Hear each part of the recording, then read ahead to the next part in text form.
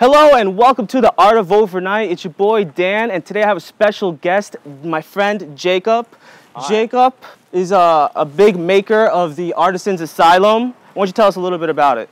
This is the biggest maker space on the East Coast. There's all kinds of different robots and ways to do things with, metal and wood and plastic and electronics, 3D printing, laser cutting, all that stuff. That's right. Well, we'll see. We'll go and take a look and look at some of the equipment. All right, let's check it out. Come with us. Why don't you guys go first? This is some work by someone named Gretchen, who came to the Asylum, who was originally a mathematician, and then they got tired of doing that kind of work and found plasma cutting when she came here and started experimenting with making math-inspired sculptures. She's been pretty successful at making a lot of these different pieces of art. A lot of it's pretty awesome. This has had some major installations in New York recently.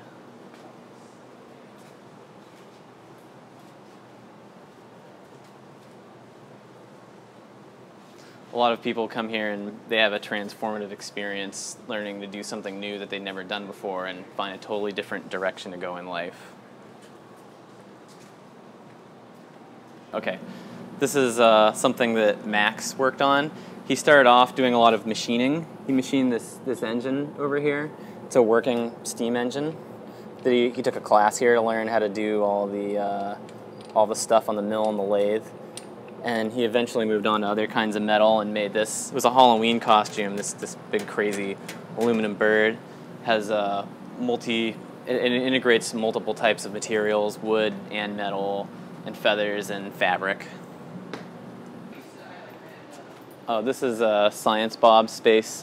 He's done a lot of really public stuff on the Jimmy Kimmel Show. He did some science, like trying to get people excited about what's possible with science and what's interesting and what's aesthetic about it. He's done a lot of different mathematical type of things. This was a Rube Goldberg machine over here that he produced for 4th of July. I'm not sure what show it was for, but it was pretty awesome. Had a lot of different mechanisms, set off some exothermic reactions, some gravity, all kinds of awesome effects like that.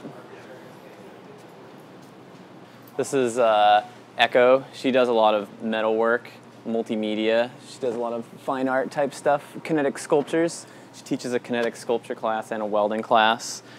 Lots of different integrations with electronics too, lighting type of stuff, costumes.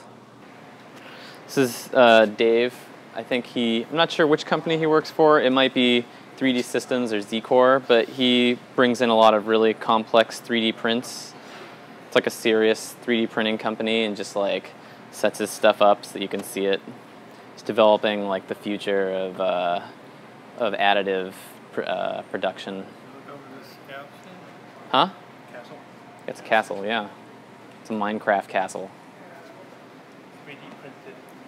Yeah. An actual copy With of color. the full castle. Yeah, 3D printed in color. With like bearings that actually work. They're full color. Check that out, Mike.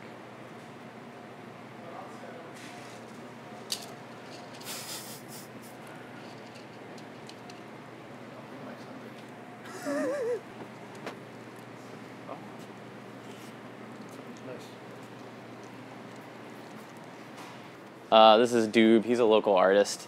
This is a piece of public art that he set up. It was all plasma cut on the CNC plasma cutter and then welded together. He's also done Hearthbeat, which is a flame effect that was set up on New Year's. It's not really set up in here. And then he's part of Video Bleep, which was a 360-degree video dome that's been set up a bunch of times in Boston and in a Burning Man and some other places. Got a singing Tesla coil here.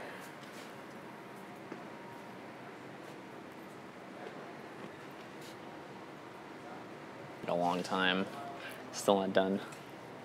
A wooden boat? A wooden boat, yeah. I mean, that's what boats are usually made out of, wood, believe it or not. Or they used to be. Used to all be made out of wood. Little boats are still wood. Big boats are... Somebody's boat project. all my awful art.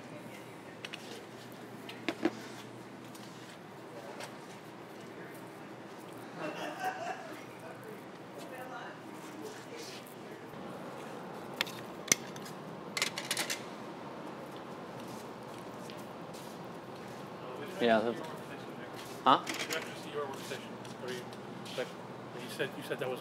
It's like a pretty typical wood shop. Got your like normal like chop saws and planers, band saws, table saws. The one thing that's different here is that we have a CNC machine over here. It's kind of old now. They're gonna get rid of it soon, but this was a homemade CNC machine that can do wood and plastic.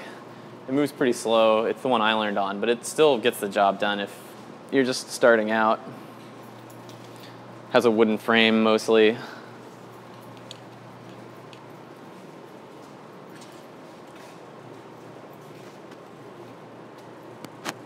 Gantry is like pretty terrible, but it does work.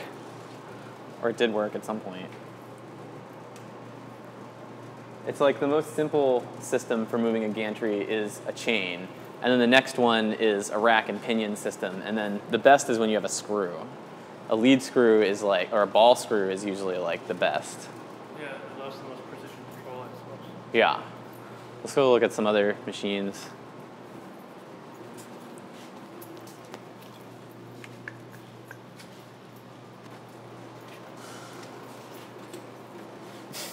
It's a drill press. You know what that is, right?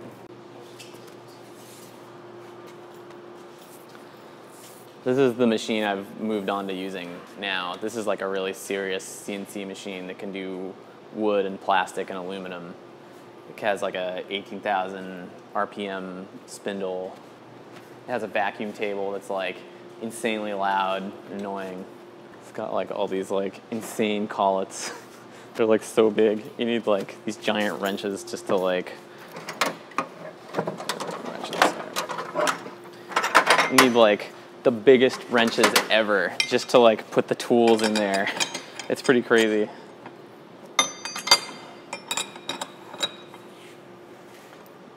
And like, you know, giant drill bits. It's pretty exciting. And then over here we have a CNC plasma cutter. So this is more of like a rack and pinion system. It's a little bit more accurate. It has a plasma cutter, which is like, it basically does the same thing a welder does, except that it shoots compressed air out. So as it's melting the steel, it can like push it into this water. So you can just cut stuff out with it. It's always cutting into these slats, so then you're always needing to like grind it down, and it's kind of an ugly process. Not very accurate, but sometimes it's the best thing you have if you're trying to make something complicated in 2D. Cleaned all this up yesterday.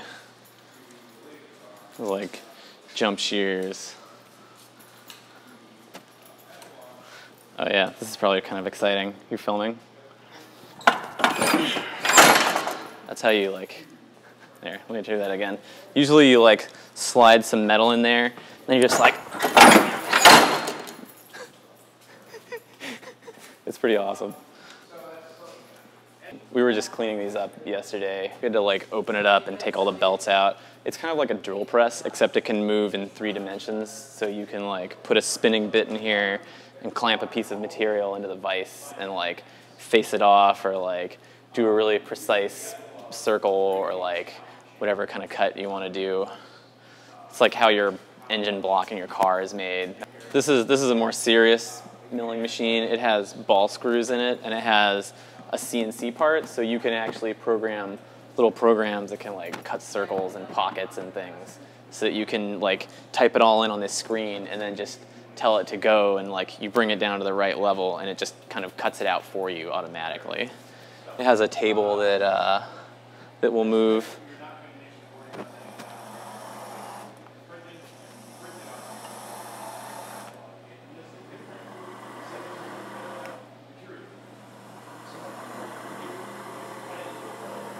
So it's basically kind of a robot. This is probably the best CNC machine. I know, it really is. Well, it's not the best. I mean, they're actually getting rid of it soon, but this is a vertical milling center that can do aluminum and steel. Well, there used to be a vise in there, so you clamp the work into there, and then you can like just tell it on all these crazy buttons from the 70s to like cut something out, and it'll just do it for you. So It's pretty. input that into Inkscape. We've got this Doctor Who door here. Was what the facilities manager wanted for. There were robots in here. There were robots in here fighting. They had like all these like blades and things. They could cut each other and like try to destroy each other. This is a big polycarbonate box that like protects the viewers from the robots. I don't know who made those. Those are pretty cool. Here's gonna be the legs for this giant hexapod robot. The guy that started this place, this was sort of one of his goals, is he wanted to have a new place for building robotics and like experimenting with hydraulics-based robots. He wanted to build up a whole bunch of people that were able to do this kind of thing. And the project he wants to finish is this rideable hexapod. There will be 2 people will be able to ride in it. It's going to span a gap that's bigger than like 2 cars, basically. Huh? Yeah, it's pretty big. This is the motor back here. As you can see, it's pretty enormous.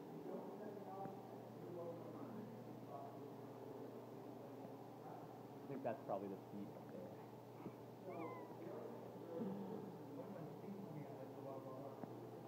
Yeah, a lot of people point that out.